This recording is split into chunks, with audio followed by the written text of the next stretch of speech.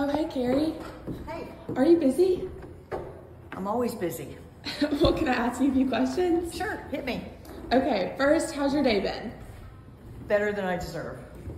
What's your role in this office? I am the broker, owner, and chief bottle washer. Well, what does that mean that a typical day looks like for you? I get up around 6 in the morning. I have 2 cups of hot tea. I check my hummingbird feeder to make sure they have sugar water. I feed my cat. I study some French. I get ready for work and I come on in. And that's about where my day stops being typical, because no 2 days in real estate are the same. That's one of the things I love about it.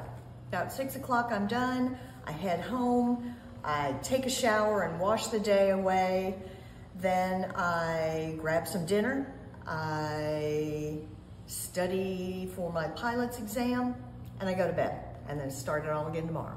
Wow, that's a busy day. Can I see your desk? Sure, come on in. So are you here every day? I am. I am here not just 5 days a week, I'm here 7 days a week. Well, what do you love about your job? I love the fact that this job changes lives, not just for buyers and sellers, but for agents. Can we go see your favorite part of the office? Yes, come right this way.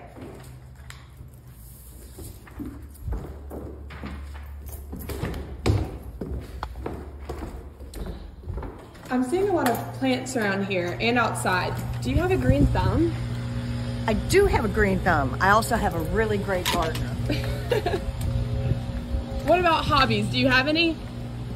I am studying to get my master's in French and my pilot's license, but my hobbies change all the time. Oh my goodness. This is so beautiful out here. I love being outside. I love landscaping. And when I pull in the driveway on the side, I love looking at my awning and my limelight hydrangeas and just the way this little area is all coming together. Wow. Well, changing it up, what's your favorite dessert? I have never met a dessert I don't like. I am a sugar girl. That's awesome. Have you had lunch yet today? It's not even 2 o'clock. What's your go-to meal when you do have lunch? My go-to meal would be whole milk, good culture, cottage cheese, and pineapple tidbits, or something like that. What would you say is your biggest accomplishment in your life?